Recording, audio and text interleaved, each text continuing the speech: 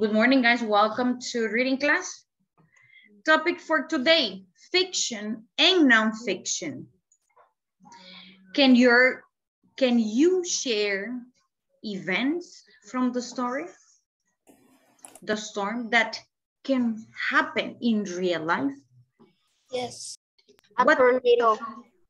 What kind of events? Something that happened in the story that could really happen in our life or in real life. Yes?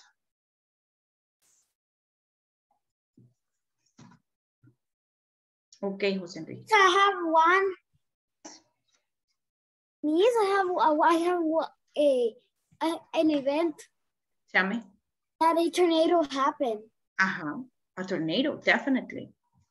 A storm, a tornado. It's something that occurs in real life. No. What else that happened in the story could happen in real life?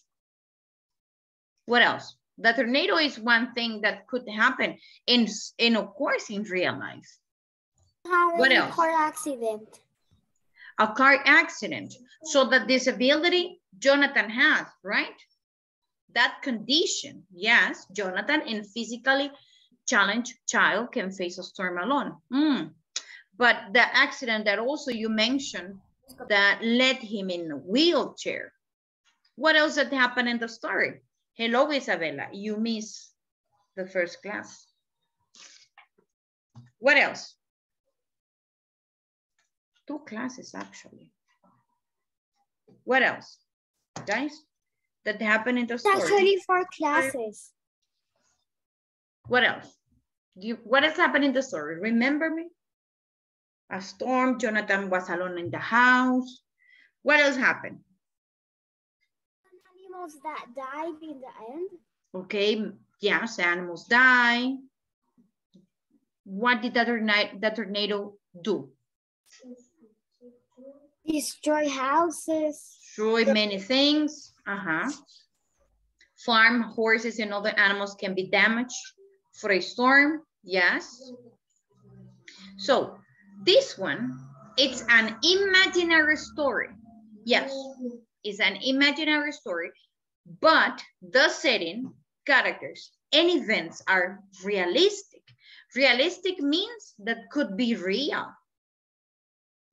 Could be real, okay?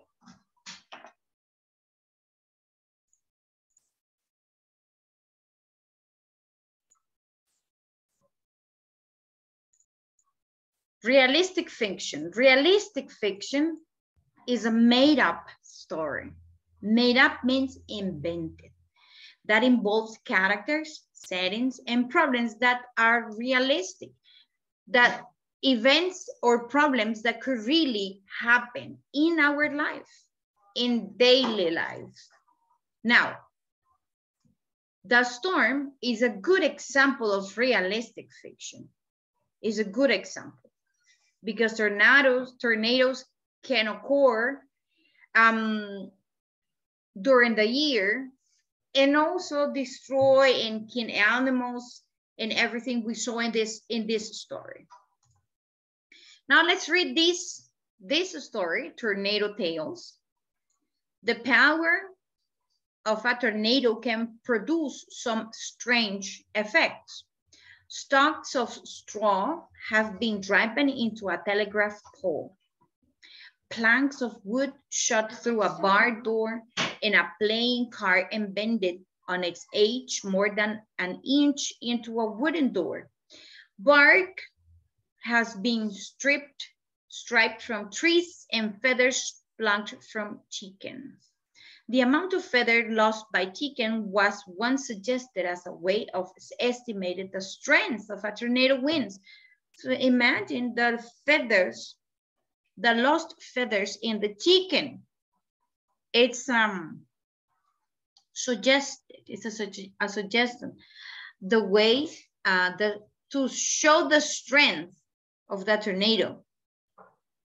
Have you ever take off a feather of a bird? ¿Alguna vez ustedes le han arrancado una pluma a un pájaro o una pluma a una gallina? No. Yes, Miss. You need to pull really hard. Para quitarle una pluma a una gallina, you need to pull really hard. So this one shows you how strong that tornado is, the winds of that tornado. Trains have been lifted, turned around, and dropped onto the track facing the other way. Yeah, it's pretty strong in order to lift, para levantar those heavy objects. Trains have been lifted, turned around, and dropped onto the track facing the other way. Facing, so it means that the truck, for example, I got something that I built for my son here. It's here, and then it is like this, facing the other way. So that's what happened to objects during a tornado. Heavy refrigerators have been carried hundreds of yards, while lighter objects have been carried for tens of miles. Freak force. A tornado passing over a pond or river can suck up the contents like a huge vacuum cleaner. So the tornado absorbe el agua like a vacuum, como una aspiradora, from the water from ponds or rivers.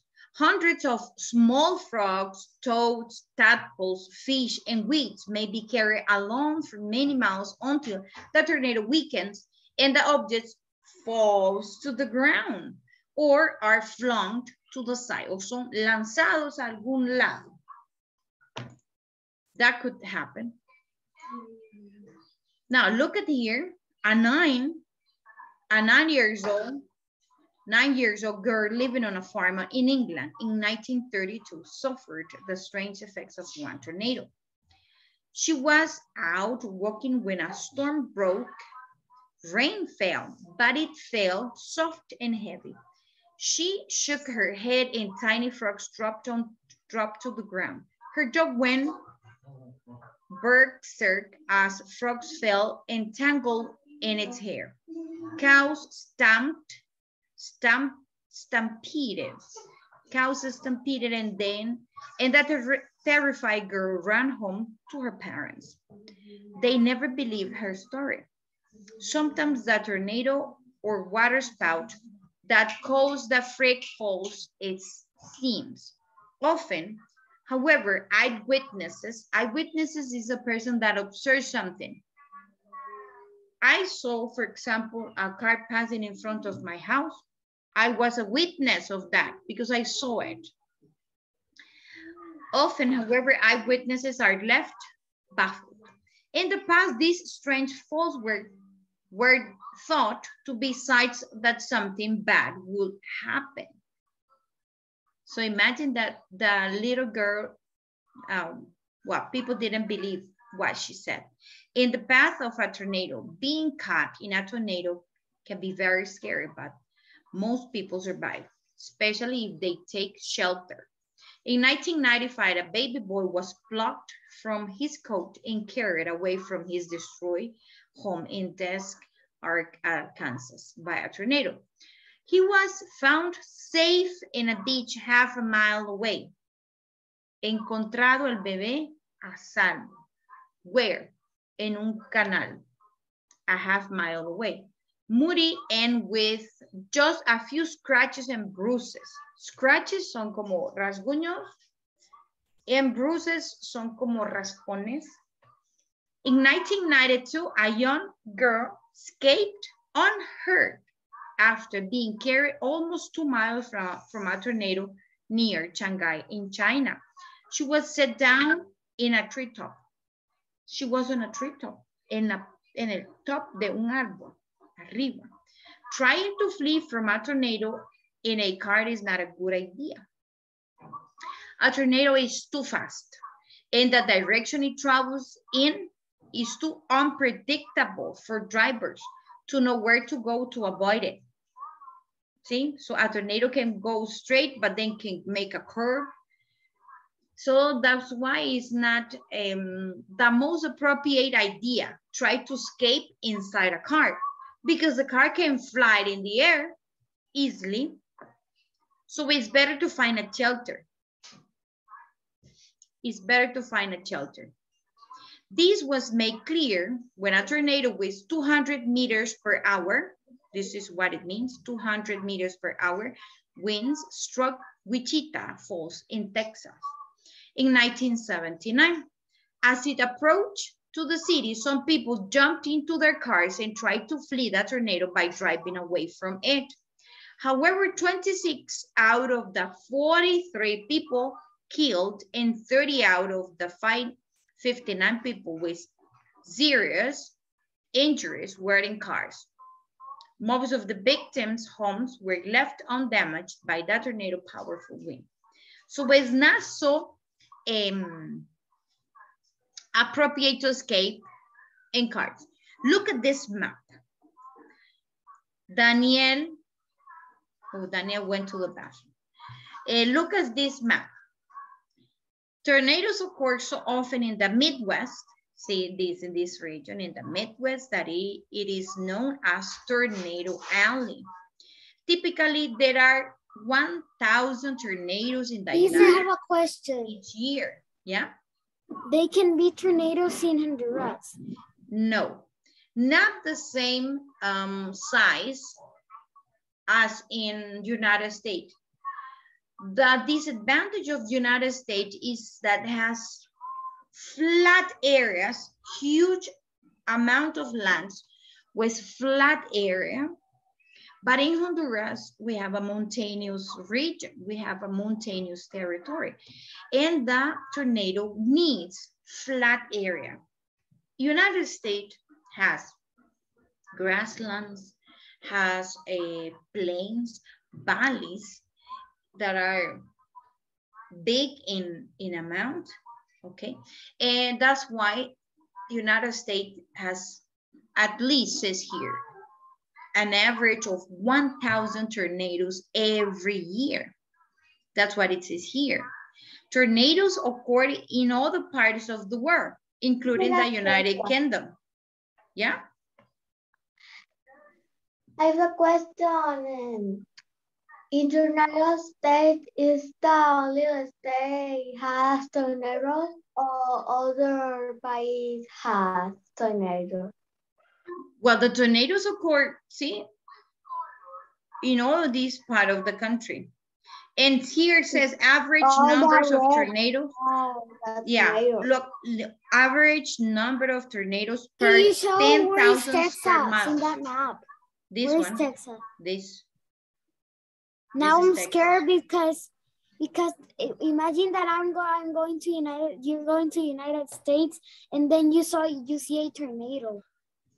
That also bad is hard. Look at this. This one says 1, 3, 5, 7, 9. So this one, the darkest part, has more tornadoes than the rest. Than the rest. See?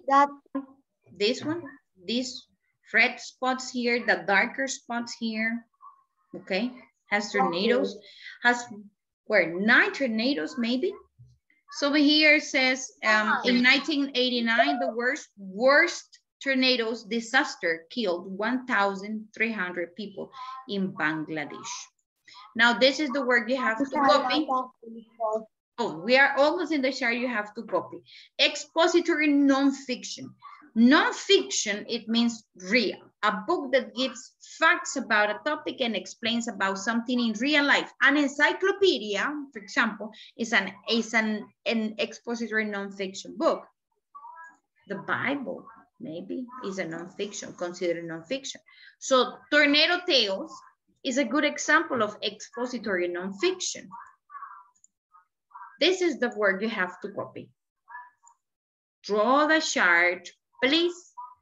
You can draw a letter like a T here again, like a letter T. Yeah, but more fat.